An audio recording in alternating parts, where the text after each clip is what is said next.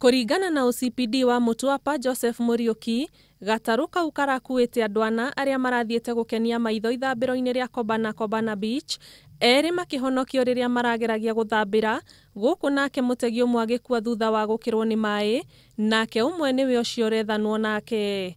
Our officers came to the ground and what we got is that it had 4 occupants. 2 of them were trying to swim to the shores. They were rescued by a neighboring boat that was still in the sea.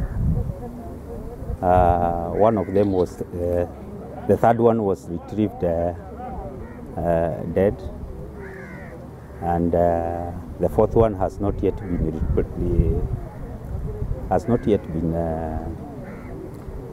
retrieved. Riu OCPD augite Mihang'o ya uhonokia ni irathii na mbere, andu a nyumba ya ucio rethanwo nake makihoka nie kuonekana ari muoyo. It's our hope that he is still alive, because the rescue mission is still going on, and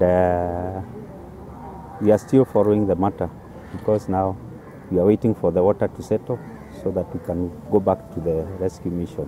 Augite athambĩri arĩa marathiĩ na mbere na mĩhang'o ya ũhonokania nĩ megũkorwo magĩthiũrũrũka kona ciothe cia gĩcigĩrĩra kĩa iria rĩu nĩguo gwethana nake. The rescue mission is still on, and we are still consoling the family because they are still waiting to hear from us, and we are in touch with the other agencies that help with the rescue mission so that we can get the one who is missing. Mutino ũyũ ũkĩte o rĩrĩ ya Kenya mathiĩte na mbere kuomoka kaunti-inĩ ĩno ya Mombasa nĩguo gũkũngũĩra mambura ma Christmas.